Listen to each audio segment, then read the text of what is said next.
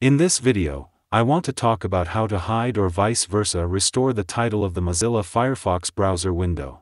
If you install this browser on a Windows operating system, then by default, this title does not appear on your screen.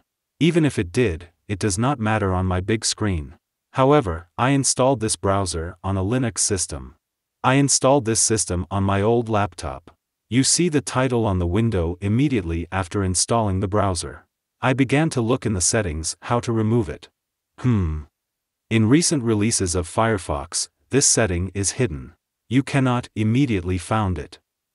So, look at the screen. Go to the menu item. Then we go here. And uncheck it here. That's all.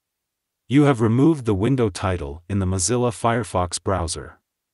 You can restore it if you want.